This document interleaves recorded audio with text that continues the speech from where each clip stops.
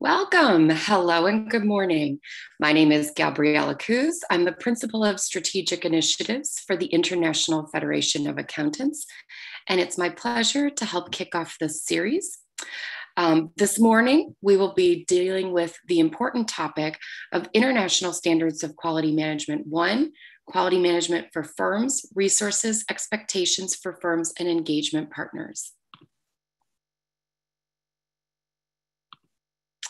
Just as a gentle reminder, attendees' microphones will be automatically muted throughout the webinar.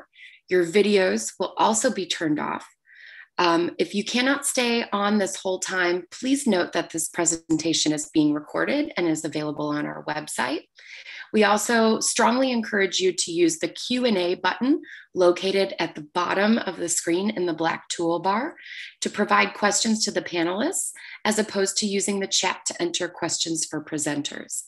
The recording will be available shortly after the completion of the webinar and will be available on the IFAC page. And now it is with great pleasure that I hand it over to my friend and colleague, Natalie Klonaridis.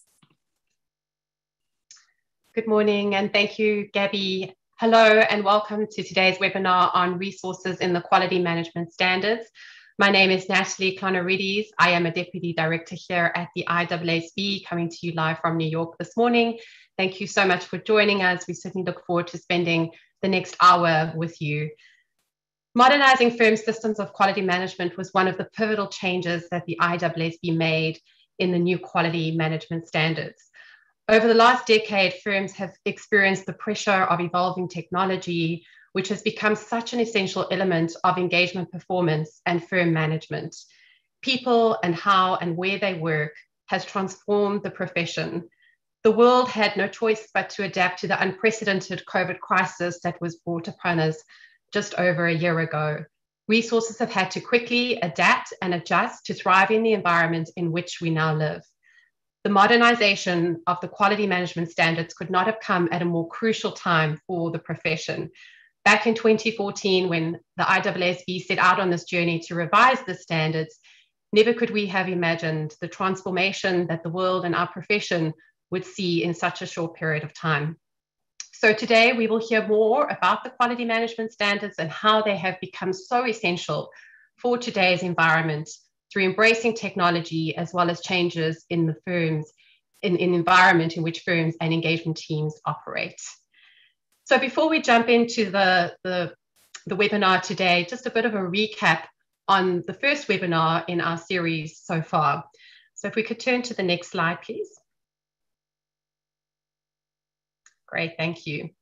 So in our first webinar, we explained that there are 3 quality management standards that form part of the suite of quality management standards. ISQM 1, which is the quality management standard at the firm level, deals with the firm's responsibility for quality through having a system of quality management. ISQM 2 deals with engagement quality reviews, and ISO 220 revised deals with quality management at the engagement level for audits of financial statements. So the engagement partner's responsibilities for managing quality. On today's webinar, you will hear a lot about ISQM 1 and ISO 220 revised. If we could go to the next slide, please. Great, thank you. On our first webinar, we also explained the components that form part of ISQM 1, as well as the other requirements that sit in the standard. And we covered the 8 components that exist in the standard. The 8 components, as a reminder, serve different purposes. So we have 2 components that are processes in nature, and that is the firm's risk assessment process, which we covered in our first webinar, and the monitoring and remediation process. There are components then that deal with things that the firm will need to be able to operate the system, and that is the resources component and the information and communication component. The governance and leadership component is of course very important, because that creates the environment in which the system operates. And then we have a number of other components that deal with specific topics that are fundamental for engagement performance. On our first webinar, we also walked through the firm's risk assessment process in detail and answered some of your questions there. If you were not able to join us for that webinar or have not yet watched it, it is available on our YouTube channel. As I mentioned, on today's webinar, we will be focusing on resources and really explaining the firm's responsibility for resources, as well as the engagement partner's responsibilities for human resources at the engagement level, and just really explaining that interlinkage between the two.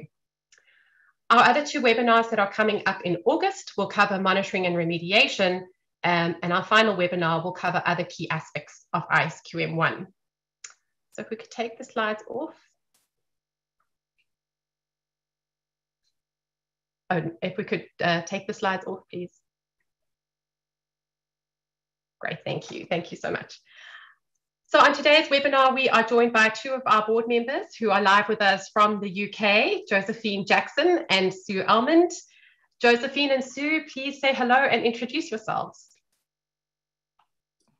Hi, good afternoon from London, everyone. It's actually a real pleasure to be here today and great to see so many participants and still climbing. So I'm Josephine, and as well as being an IAASB board member, I work for the Financial Reporting Council, which is a UK regulatory body. And at the FRC, I'm the Director of International Auditing and Assurance Standards and Policy. I was also a member, in fact, of the ISO 220 and the Quality Management Task Forces, and like Natalie, delighted to see the approval of those standards last year. Thanks, Natalie. Thanks, Josephine, and hello everybody. I'm also delighted to be here. Sue Almond, I'm a board member of the IAASB since January 2020, and I was also a member of the ISQM 1 task force. Most recently, I have been head of assurance at Grant Thornton International, and I've also worked with a number of smaller networks around some of the quality issues. So really looking forward to your questions later. Great, thank you, Josephine and Sue, and we certainly are very fortunate to have both of you with us today and really look forward to your presentation. To our participants, of course, we would also like to still hear from you as well, so please don't forget to submit your questions through the Q&A button on the bottom of your Zoom panel. Josephine and Sue will first present some slides and take us through the resources pieces of ISQM 1 and ISO 220, and following that, we will then turn to your questions. We, of course, will endeavour to answer as many questions as we can on today's webinar, but of course, if we do run out of time, we will certainly try to answer any remaining questions on our final two webinars that are coming up in August. We often receive questions through our panel on whether the presentation will be made available, and following the webinar today, we will make the presentation available through our webpage. So Josephine and Sue, the floor is yours. Thank you. So I'm going to kick off here and really focusing on the resources element in ISQM 1, as Natalie has said. So in order to perform engagements, firms need resources. They also need resources to operate the system of quality management. And those resources would include human, technological, intellectual resources, as well as financial resources. And managing the firm's resources properly involves obtaining and planning and scheduling and allocating resources in the best way possible for the firm and for its stakeholders. Firms need to ensure that there's enough resource capacity to perform engagements and to operate the system of quality management. From an operational perspective, firms may want to make sure that the resource utilisation is efficient, but at the same time, resources need to be utilised in a way that ensures engagement quality is achieved and the system runs properly. Having enough resources is not only about the quantity of resources available to the firm, it's about having enough of the right resources to be able to perform engagement and operate the system of quality management.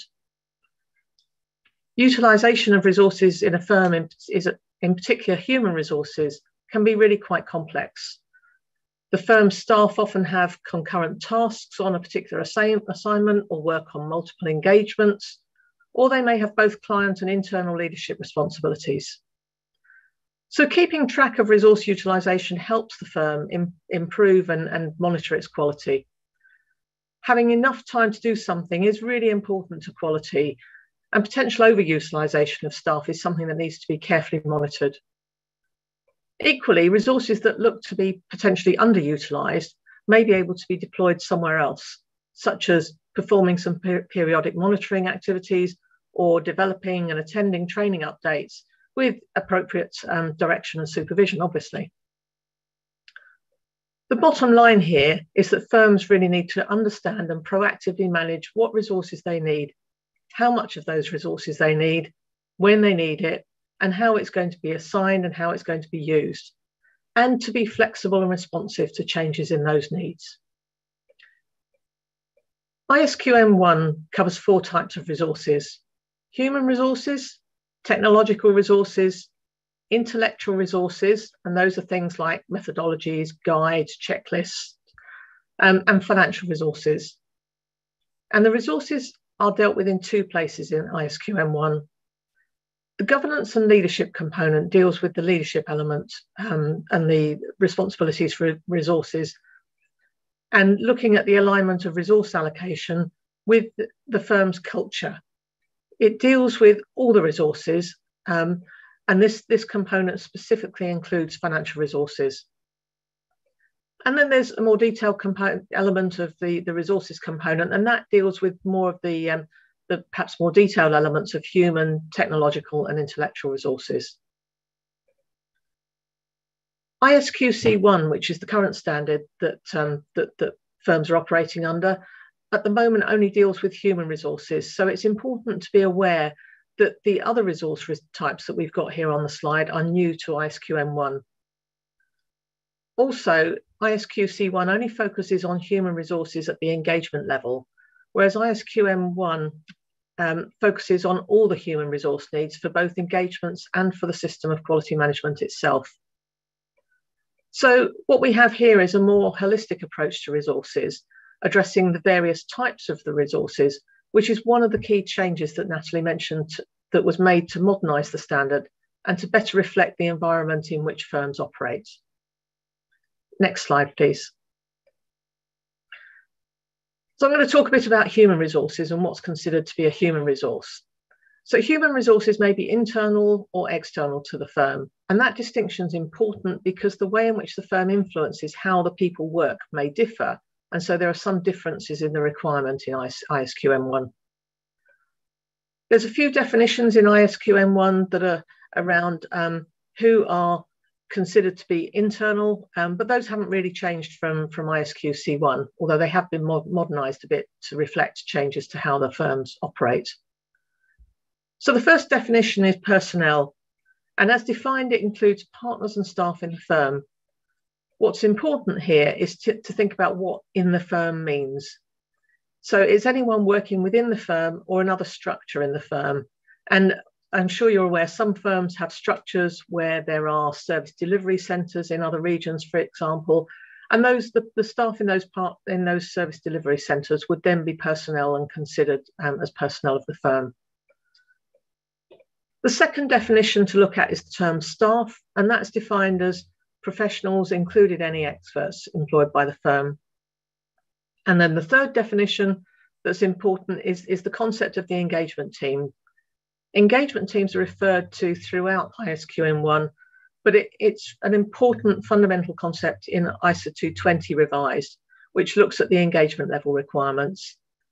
And that's a definition that has changed in the suite of quality management standards, and Josephine's going to speak to that in a few minutes. We've mentioned personnel and staff in the firm, but in many instances, the firm may use individuals that are external to the firm. So sometimes they'll use people who don't work directly for the firm, either in the system of quality management or at the engagement level. For example, a firm may use external people such as a training provider to help with engagement quality reviews, or they may use an external individual such as a specialist consultant to help perform specific procedures on an engagement. External people that come from the firm's network, the external people may come from the firm's network, or it may be that they're from an external service provider, and we'll look at those in a little bit more detail later. So but the notion that the firms may use people externally wasn't explicitly addressed in ISQC 1. So again, this is a new concept in ISQM 1.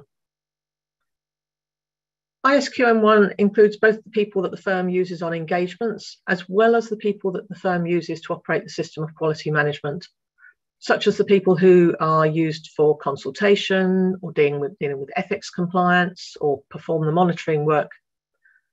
So between ISQM 1 and ISA 220 revised, the individuals or the human resources that are addressed by the standards now cover that complete suite of all the individuals that are involved in engagements and in the system of quality management, both internal and external. Josephine. Thanks, Sue.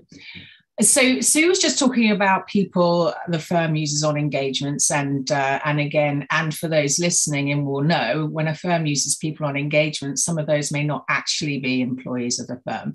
So we're going to take a closer look at how the definition of the engagement team has changed, and I will talk about who may or may not be included in the engagement team. So if we could move to the next slide, please. That's marvellous, thank you. So, and as you can see from the left column in the first part of the definition, that's not changed. It still includes all partners and staff performing the engagement. But as we can see from the second piece, it has actually been amended. So although it still refers to any individuals who perform procedures on the engagement, it no longer indicates that these individuals are engaged by the firm or network firm. Now, you might ask, why did we make this change? It seems quite subtle. What's really different? Well, essentially, as Natalie says, there's been an evolution in engagement team structures, with team members located in different locations, regions, and particularly the case in recent times, as Natalie has pointed out. And of course, not all team members are necessarily employed by the firm. Firms these days have a variety of contracts and arrangements with the people they use on engagements for various different reasons. So take, for example, component auditors. They're often a critical part of a whole network of people involved in a group audit, but they're not necessarily employed by the firm or a network firm. So the fundamental concept here to remember is that if someone's performing procedures on the engagement, then they should be following the requirements of the ISIS for engagement teams. And this might be that they're subject to the independence requirements for the engagement, or it might relate to how their work is directed and reviewed, and of course, how they're supervised. Ultimately, it doesn't really matter where someone is located or how they are employed. If they're performing procedures on the engagement, then they're part of that engagement team, and they're all contributing to those final decisions and conclusions. Now, you might ask, what about people providing technical support on consultations or even engagement quality reviewers? So as Sue indicated a little bit earlier, they're actually excluded from the definition because they're not performing procedures on the engagement. In addition, an engagement quality review is actually control of the firm. It's at that firm level, and it's a control to challenge the judgments made by the engagement team. Again, though, that reviewer is not performing procedures on the engagement. So consistent, though, with the previous definition, auditors, external experts, and entities' internal auditors are excluded. And this is because the practitioner performs engagement procedures on the work of those individuals to make their own evaluations and draw their own conclusions for the purpose of the engagement. And those individuals are also specifically dealt with in other ISA standards. So as I referred to earlier, the change in the definition clearly has an effect on group audits because it brings in any component auditors into the scope of the engagement team. And this change has helped clarify those really important references in ISA 600 today, that those aspects of ISA 220, such as direction, supervision, and review, also extend to component auditors, regardless of whether those component auditors are from the same firm, another firm in the same network, or from a non-network firm. So although the requirements for engagement teams extend to component auditors, the approach to how the firm or the engagement partner address component auditors may actually differ. And that's depending on whether they're internal to the firm or external. And we are going to actually cover that off a little bit as we go through this presentation. I should actually mention that the IAASB is currently in the process of updating ISA 600, which is the standard that addresses special considerations for group audits. And we're hoping to approve that standard in December this year, and this will bring some further clarity to how the revisions in ISA 220 affect component auditors. So it is really important to remember, though, that ISA 220 still applies to group audits, even before the change to the engagement team definition. It's just that ISA 600 builds on top of ISA 220 to address those specific matters that arise in group audits. Now, I've started to talk a bit more about ISA 220 here, so I thought it'd be useful to talk about what ISA 220 says about engagement teams. So if we could pop to the next slide, please. Thank Thank you. So firstly, it's important to note that the focus of ISA 220 is on the leadership responsibilities of the engagement partner for managing the audit and, of course, achieving a quality audit. But part of managing an audit is, of course, managing the people involved. And that, of course, includes the engagement team. So ISA 220 includes a number of requirements that deal with what the engagement partner should do in managing the engagement team. Now, on the slide across, we've summarized these requirements, but I'm not going to go through all of them in any detail at all. But you can see how it's really important to remember that the requirements here apply to all members of the engagement team. For example, it's important that people working on the engagement have the competence and capabilities to do the work. And it shouldn't matter what firm they work for when they're part of that engagement team or where they're located. The partner should always be making sure they're appropriately skilled to deliver on the work that's needed. Similarly, the engagement partner needs to make sure that the work people do on the engagement is appropriately directed and supervised, and that work is being reviewed regardless of who the people work for. Now, in really big audits, it might not be possible for the engagement partner to keep track of all this and do all of this on their own. So ISA 220 acknowledges that there are some things the engagement partner can assign to individuals who are appropriately skilled for that assignment, which may include some of these things listed on the slide. However, important also to remember that the engagement partner still remains ultimately responsible and therefore accountable for compliance with ISA 220. And the ISA actually explains upfront which requirements can be assigned to others and which tasks actually need to be performed by the engagement partner, such as reviewing the significant judgments made. And some of those requirements already exist today. Now, you might be thinking, how do I, as an engagement partner for my firm, do some of these things when people are working for another firm, such as is the case with the component auditor? So ISA 220 now includes a lot of guidance on how the engagement partner might approach external people. For example, for relevant ethical requirements, in order to inform external people of these, the engagement partner might communicate them through instructions, together with information about how people should report to the engagement partner if there's been a breach. But for people working in the same firm, then they're already likely aware of the relevant ethical requirements and their responsibilities through the firm's training programs and other activities or procedures. For direction and supervision, if it was a group audit, for example, this might be something the engagement partner delegates to someone else at the component. So there might be a more senior individual, such as a partner of the other firm, providing the direction and oversight of the team members. And whereas for the internal people on, say, a much smaller engagement, the engagement partner will be providing much more direct oversight of the team members. So it really does depend on the circumstances. In reviewing the audit work, the engagement partner may review the engagement files that are in the engagement team software and what they've already done, and they may do that directly. But when it comes to a group audit, because there are so many different circumstances, there'll be lots of different ways the engagement partner will approach reviewing component auditors' work. So let's go back to ISQM 1 and now take a look at how ISQM 1 addresses human resources and the differences in whether they are internal or external. So can we pop to the next slide, please? Thank you. Okay. So although ISQM 1 extends to individuals external to the firm, it doesn't mean that the firm's responsibilities for its own personnel are going to be the same as individuals external to the firm. The way that human resources are addressed in ISQM 1 differs depending on the situation, and that's what we set out in these three boxes here. So there are many requirements in ISQM 1 that apply to all individuals, both internal and external, and many of these requirements deal with matters related to engagement teams, such as I said before, direction, supervision and review, addressing differences of opinion, and how information is actually exchanged between the firm and the engagement teams. A lot of what you see under these requirements are also, of course, reflected in ISA 220 in the context of the engagement partner's responsibilities. There are also some requirements that deal with the function of individuals performing activities within the system of quality management. For example, ISQM 1 requires that the firm assign competent individual to perform activities in the system of quality management.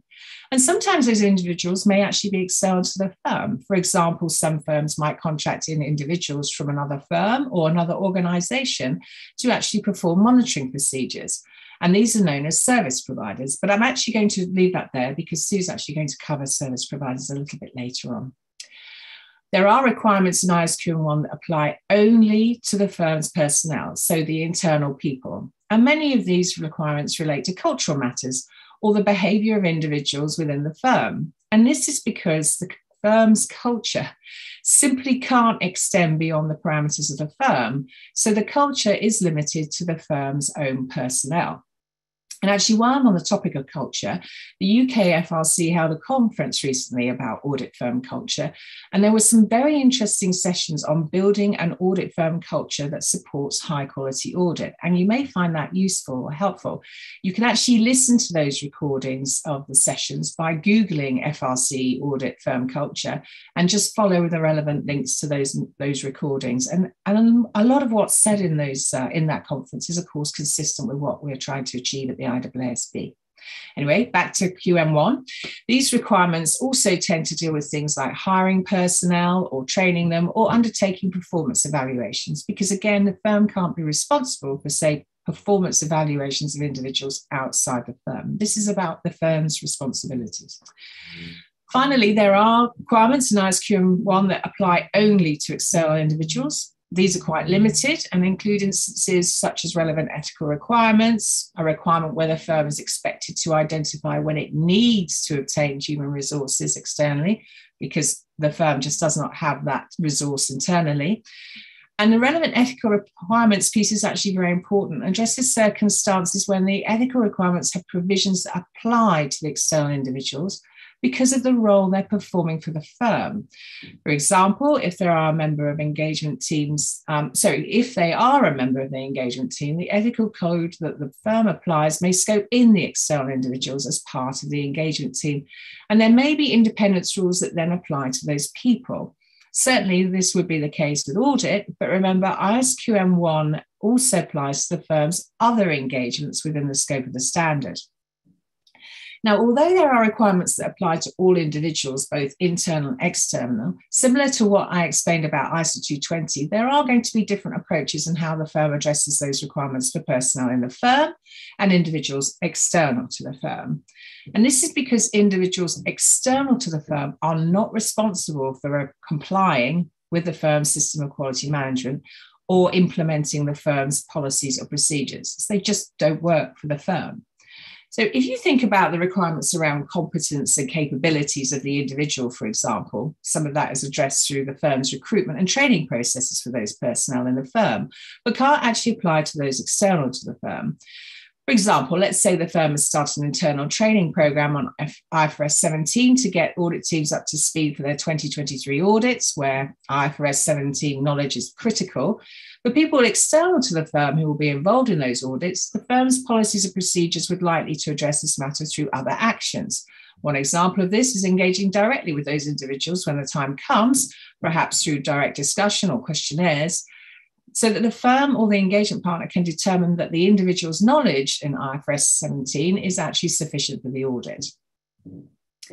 So we've actually covered a lot in terms of what ISO 220 contains regarding engagement teams and the engagement partner's responsibilities, and what ISQM1 deals in terms of human resources. And probably from me speaking, it might seem that there's a lot of overlap between the two, i.e. the firms doing things and engagement partners doing similar things, and there's duplication. So let me explain a bit about who needs to do what, and I'm going to use an example of how this might work rather than map out all the technical connections. So I'm actually going to use the assignment of staff to engagements as the example here, something that almost everyone will be familiar with. So if we could move on to the next slide, please, and we can chat through that one. Thank you. There we go. So in the green box, ISQM1 includes a quality objective and the resources component that engagement team members are assigned to engagements. There's also a piece here that addresses the competence and capabilities of the engagement team members, but we're going to put that aside, and I've actually covered quite a bit of that already. So the firm would identify and assess quality risks related to this quality objective and design and implement responses to address those risks. So what sort of responses would they be? We think about how a firm might approach this. The responses might include various things. So the firm might obtain or develop an IT application that's used to assign people to engagement and track where they're assigned. This application would have data about the firm's staff, their level within the firm, their holidays, and clients that they're assigned to, and so forth. The firm could potentially have someone or a team of people responsible for managing the staff allocations using the IT application. In one of the firms I worked for, there was a whole team dedicated to this, and it was called the staff department, and they were often our very best friends. But they would exactly be doing this kind of work.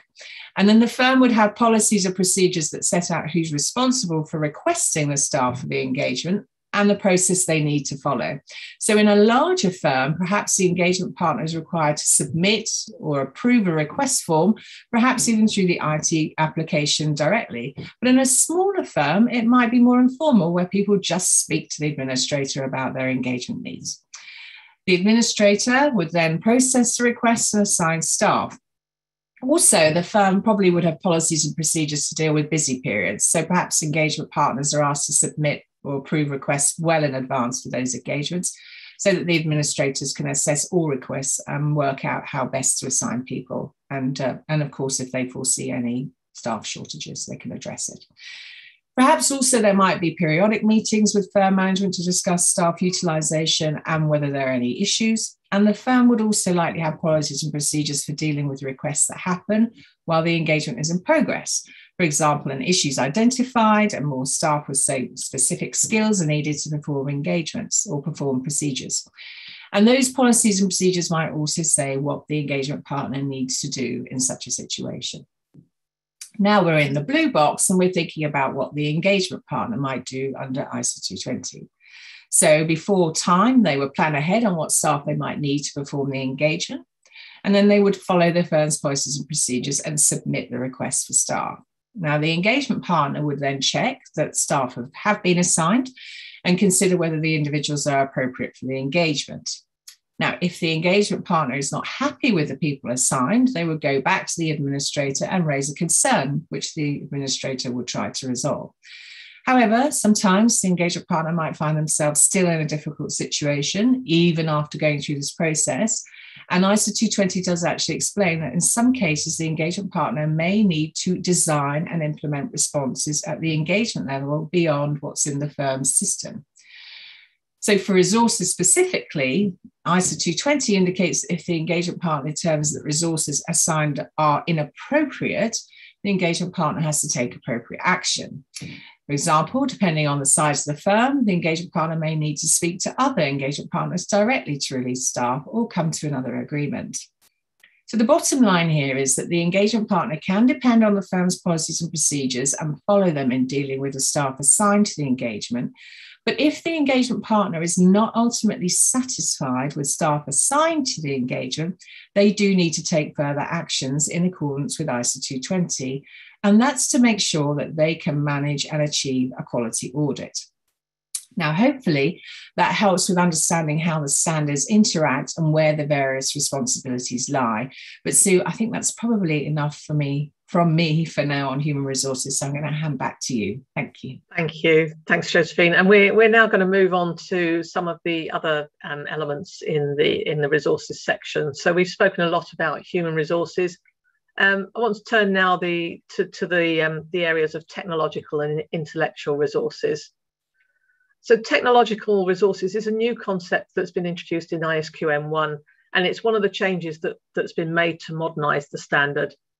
The existing standard ISQC 1 doesn't mention technology, and in fact it doesn't deal with intellectual resources either. And yet these are a very critical part of performing engagements. Engagement teams depend very heavily on things like the firm's methodologies and guides and checklists. Sorry, and I've forgotten to ask to move to the next slide, so my apologies if I'm confusing people. So what ISQM 1 is really getting at is that the firm needs to obtain or develop the technological and intellectual resources that it needs in order to be able to operate the system of quality management or to be able to perform engagements. And once those resources have been obtained or developed, it's also really important that they are properly maintained and used in an appropriate manner to deliver quality on an ongoing basis. So, for example, with intellectual resources, It's important that they are consistent with the applicable professional standards and the legal and regulatory requirements. So it's important that the firm's methodology is up to date, or is made up to date for any new auditing standards in time for the effective date. This component also covers the technological resources that firms need to operate the system or perform engagements. And that sounds like it's quite wide. So let's think about what that means, that element of technology. It's not all technology used by the firm. ISQM1 is only looking at the technology that's needed for the system of quality management and for engagements. And that largely falls into three different categories. The first is designing technological resources that are used in designing, implementing, or operating the system of quality management. You've then got technological resources that are used by engagement teams in the performance of engagements. And then sitting potentially above that is technological resources that are essential to enabling the effective operation of IT applications. So that first bucket where we're thinking about technology for the system of quality management, that could be things like applications that the firm uses for independence monitoring, maybe for time recording or assigning staff, some of the things Josephine was talking about, perhaps a system for archiving files when they're completed, and perhaps the way that the system also within that kind of process triggers alerts or escalations if there are exceptions or if certain criteria aren't met. The second category around technology for engagement teams, most firms will have some kind of application for their working papers, so some kind of audit file with audit programs, possibly automated, or some kind of automated disclosure checklist. Those kind of things are very common these days in practice. And as well as that, engagement teams will use a variety of applications, perhaps for data analytics purposes, and that includes Excel, and I'll talk about that in a minute. And then the final bucket is this overarching piece of technology. It's the technology that's needed so that the applications can function. So things like operating systems, the databasing systems, making sure that the appropriate systems upgrades are implemented. And that piece also includes the hardware. So thinking about what hardware the staff needs to be able to fulfill their roles. And again, making sure that they're obtaining the hardware and maintaining it. Now, I wanted to come back to Excel because this is a tool that's commonly used, and it's a great example of something where there are really good opportunities for innovation, but there are also risks built in there. And many, many times in the task force meetings, we used Excel and the various experiences we've had as an example of some of the challenges. And a particular case that we came across fairly regularly and fairly consistently across all sorts of organisations was when engagement teams developed their own complex macros or templates. And then suddenly those macros or templates have been shared around the firm. And there's a load of audit teams using something that hasn't really been vetted or tested. So I would just say to you, think about things like that, because while it's absolutely appropriate to encourage innovation and proactivity, if those macros or the templates aren't running properly, or they're being used for a purpose that is different to what they were developed for, they could end up giving some incorrect answers without people really questioning the answer and the output. So it's a good example of where a firm might want to think about the quality risks and how it handles some of these things that are developed by individual engagement teams, or that are then subsequently used by multiple engagement teams. So it's not to say that these kind of applications are not a good thing, but it's about thinking about the quality risks. And what we've seen in practice is that to manage some of these quality risks, some firms might outright prohibit certain applications that haven't been vetted by the firm, or in some cases, the firms will develop policies and procedures for engagement teams to follow that set out what needs to be tested before using an application or a macro, what have you, or what needs to be done before sharing a template more widely. So it's an illustration, but I think it's something to be very conscious of. As I say, it crops up really consistently in the discussions we had. In our first webinar, we covered quality risks, and we explained that there are conditions or events, circumstances that the firm is required to understand to identify their quality risks. One of the conditions, or for technology, the kind of condition that we're in is the notion that the resources themselves can give rise to a quality risk, and that's probably the discussion that we've just had. So for technology, when you're thinking about whether it might affect another quality risk, it's maybe thinking about licensing a data analytic tool from a small enterprise that's just started just started in business. So as well as the risk relating to the technological resource itself, there may also be impacts around what would happen if the enterprise didn't stay in business, or what about the data security if they're handling client data. So probably within the technology piece, it also flows more directly into the other quality risks as well. If we can have the next slide, please. I'm going to move on to talking about service providers.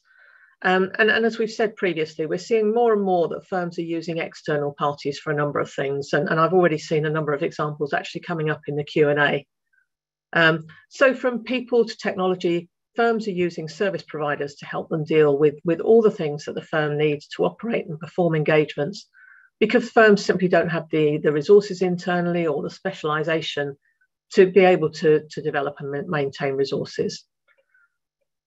That's the case in the smaller firms. Many of those firms will use IT service providers to provide IT service support, or they may use external people such as training providers for consultation on technical matters, or to perform engagement quality reviews. And they may purchase IT applications, just as I mentioned earlier about audit files and audit methodology or data analytics. And within that, the firm's information and data may even be stored on the service provider's cloud. Larger firms, while they may have more expertise in-house, absolutely very much still use service providers. Josephine mentioned earlier about component auditors, and I'd like to just remind us here about when we've got firms performing group audits, the need to be really aware that component auditors performing work at that component are in this service provider bucket if they're not from within the same network as the audit firm. We'll come on to networks on another webinar, but this is because component auditors are a human resource that the firm is using to perform its engagement. And as we've talked about earlier, the definition of engagement teams includes component auditors.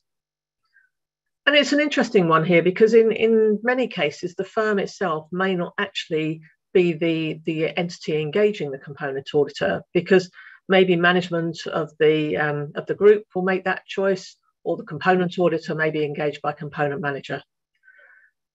So there are a number of things to consider about the group audits, and I think Josephine covered that previously.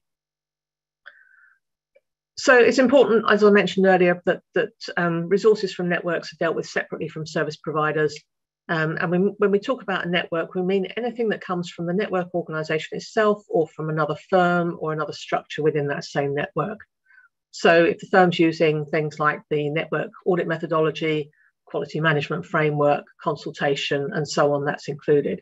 And as I said, our final webinar will cover more on networks.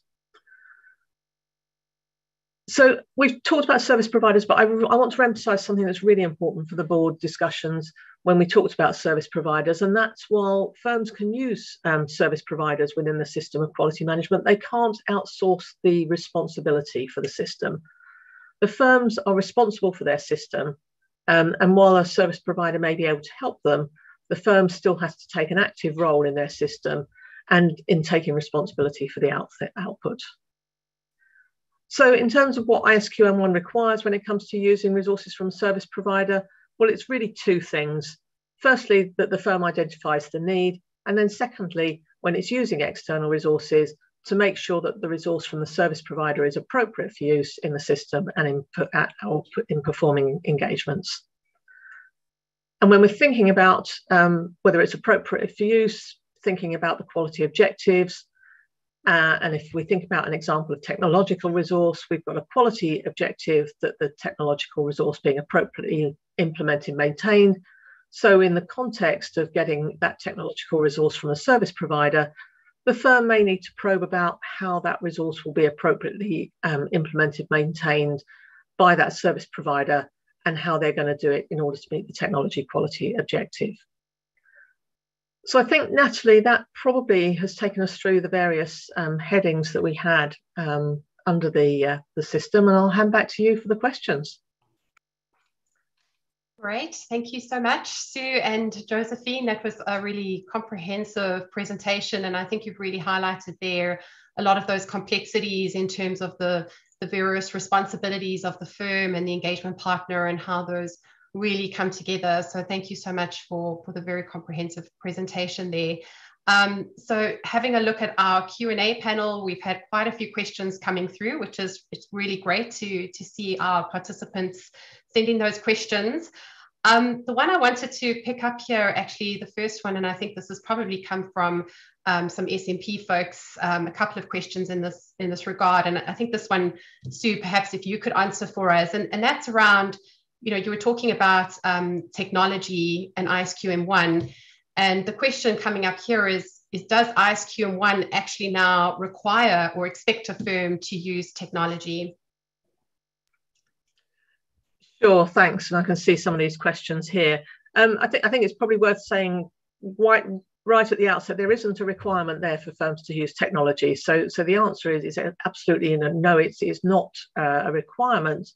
It requires the firm to obtain and develop the technology that's needed for the system and to perform engagements. So if the firm decides that it doesn't need technology, then there isn't a requirement to do that. What I would say is I've tried to build in the examples as we were speaking to reflect that I think, you know, our experience of even very small firms is that they are using technology in some way. So I would expect it to be common, but there isn't a requirement. And maybe I can just pick up on, there was a question coming through about scalability as well, because we spent a lot of time working and thinking about the scalability here. It's all about thinking about what the particular risks are and how the firm can address it. And, you know, if you are in a position where there are very limited risks, then there will be very limited responses. So I think there'll probably be more to come on scalability, I'm sure, but it is something that I think we tried very hard to address within the standard itself. Great, thank you so much, Sue. I think another question coming up here that I've seen on the panel, and again, probably more for our smaller firms as well, but of course, these days firms do use a lot more service providers. So I think, you know, in the smaller firm, you know, using a lot of engagement quality reviewers, IT experts, you know, as we mentioned in the presentation as well, around group audits and component auditors also coming in there as service providers. So when we cast our minds to the firm's risk assessment process and identifying and assessing quality risks, one of the questions that's come up here is does a firm actually need to go and identify quality risks for every single resource that's coming from service providers? Perhaps, Sue, maybe if you could just explain that a little bit more for us. Sure, and I think firms will need to sort of maybe just take a step back and think about what's relevant in their environment. But if I sort of speak about some of the networks I've seen, I think there are probably different ways of cutting this and slicing it. Clearly, if there are a number of service providers, then it may be overly granular to walk through each of these one by one. And there may be ways in which you can sort of pull them together and perhaps categorize them so that some of the similar risks are being picked up in a similar way. So, for example, you might have off-the-shelf applications versus things that have been specifically developed or tailored for the individual firm. Those risks might be different. There might be different types of service providers that you're looking at, or different purposes for what things are being used at. And I think categorizing those together so that if you've got some similar themes, you can address those at one time, or at least develop a number of questions that you want to ask in particular areas. So I think those are probably some of the key things to think about. Yeah, and I think Sue, this is also just triggering a thought in my mind about some of the work that we did on 220. And maybe Josephine, this is maybe a good question for you actually. You know, when it came to 220, we introduced this notion of automation bias, and we dealt with that in 220 a little bit. And I think, Josephine, you've also been very involved with the work of our technology working group. Maybe I don't know if you have any further thoughts to share on this. Yeah, Natalie, that's right. So ISO 220 actually discusses the unconscious auditor biases, of which automation bias is one of them. In fact, also the IAASB code now also includes automation bias as one of the helpful examples to assist professional accountants, in particular in recognising when bias could be a threat to their professional judgment. I mean, for those less familiar with the term, automation bias is when someone actually favours output generated from an automated system, even when human reasoning or other evidence actually contradicts that output. So when teams are using technology, it is an important bias to consider when thinking about impediments to professional skepticism and how they might be overcome. And in fact, and Sue's on the technology working group as well. So we were both part of the development of an FAQ guide on technology that specifically considers how the auditor can address automation bias.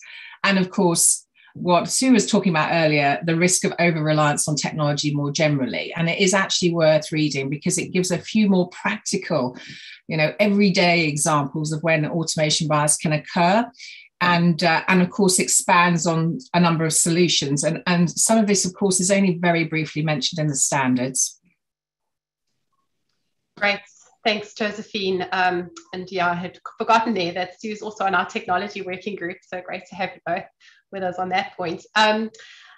Josephine, something else coming up here, and I think Sue covered the technology piece during the presentation, but could you maybe just cover around technology at the engagement level, and what are the engagement partners' responsibilities when it comes to technology? Yeah, of course. I mean, as Sue mentioned, it is actually the firm's responsibility to obtain or develop the technological resources, as well, of course, making sure they're properly maintained. And most firms have audit software tools, and some may also have a variety of additional applications for data analytics purposes. But the firm is also responsible for making sure personnel are trained to use that technology and, potentially have appropriate specialists in place when you're dealing with more complex technology. So essentially, a lot of that responsibility still sits with the firm first. But when you get to an audit, an engagement partner has a responsibility to make sure they get sufficient and appropriate resources. And that does, of course, include any technological resources. They also have a responsibility for making sure that those resources are used appropriately. Is everybody actually using it the way it's supposed to be used? So in most cases, when it comes to, say, audit software tools, unless the engagement partner comes across something to the contrary, then they can actually depend on those firms' policies and procedures in relation to the tools being used in the engagement. So ISO 220 actually goes into a lot of detail on this in the application material. And let's take the data analytics tool as tools an example. In determining that the engagement team is using those appropriately, and the engagement partner should look at the firm's policies and procedures because they're likely to include the required considerations or responsibilities for the engagement team when using the firm's technology, and may even require involvement of the individuals I mentioned earlier that have those specialist skills. Perhaps they need those skills in evaluating or analysing the output. And Sue talked about Excel and various aspects of Excel. And in some circumstances, if you think about all the different things you can do with Excel, the firm might actually prohibit the use of certain applications, IT applications, or specific features of them. So in that case, the engagement partner needs to ensure that the team do comply with those policies and don't just develop their own spreadsheets that are prohibited, say, by the firm.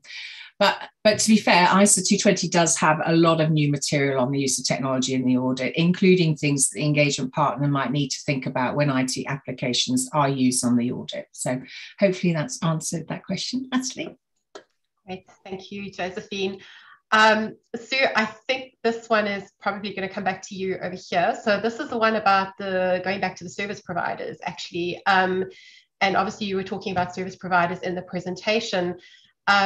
So often networks or firms actually also have something called service centers.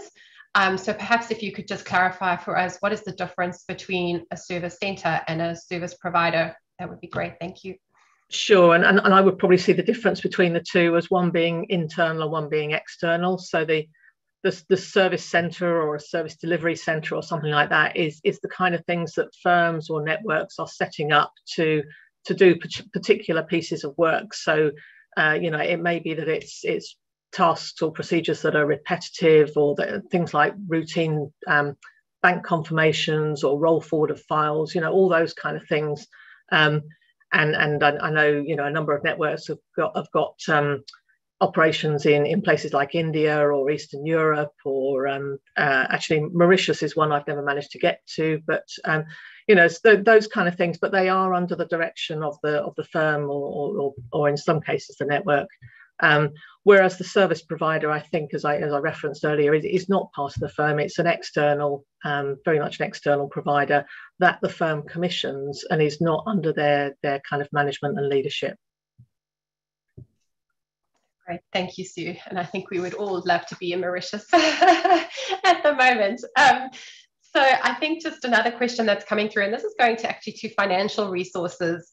So Josephine, maybe if I can ask you to answer this question. And it's going back, I think, early on in the presentation, we spoke about financial resources forming part of governance and leadership. And some of the questions coming through here is just around, what are the expectations for firms when it comes to financial resources and firm systems of quality management? Right, yeah. So, and Astrid, I think you mentioned that financial resources is dealt with under the governance and leadership component. And actually, there's a very good reason for that, because it's leadership that has the influence and authority to allocate the financial resources. And we really wanted to make sure that leadership makes the right decisions when it comes to how those financial resources are allocated. Because if there's just not enough funding coming from the top, it makes it incredibly difficult for people in the firm to really get done what they need to in pursuit of quality.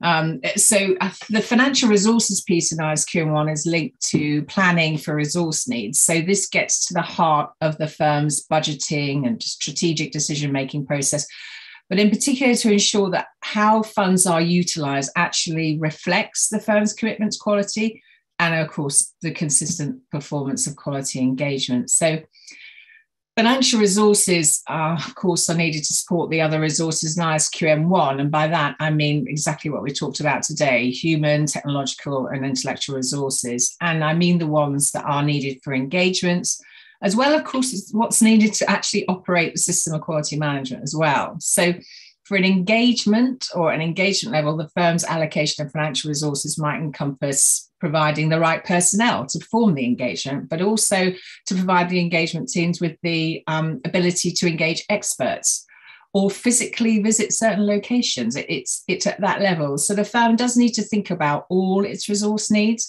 and consider that in the context of financial resources and plan and budget accordingly. I think the other place that financial resources comes through is part of identifying and assessing quality risks, because the firm has, as we've already said, the firm's required to understand the conditions, events, and so forth in order to identify the quality risks.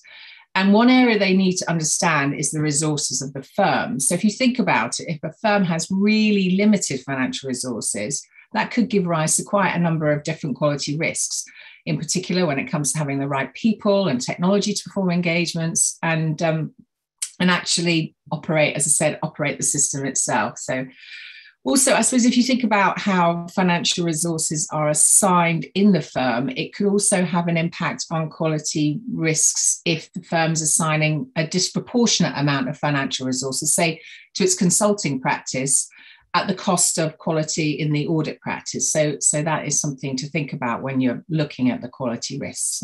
Hopefully that will help. Great, thank you, Josephine. Sue, I don't know if you have anything further to add here, just from practical perspective. Yeah, I was just going to build quickly, because there's also been some comments in the questions around the cost of this. I very much see ISQM 1 being a kind of overarching piece about how you deliver quality, and in that context, it's very similar to the kind of quality standards you see in any business that you operate with day to day. And I think one of the benefits of putting some of these requirements into the leadership area around financial resources is facilitating the discussion about not just what firms do and how they're going to, if they're going to do things, how they do them to a real quality level, but also to talk about what firms don't do, because those are the things that also sometimes generate risks and ultimately generate costs to the firm. So I think it's a really important area, and it has facilitated some very good conversations.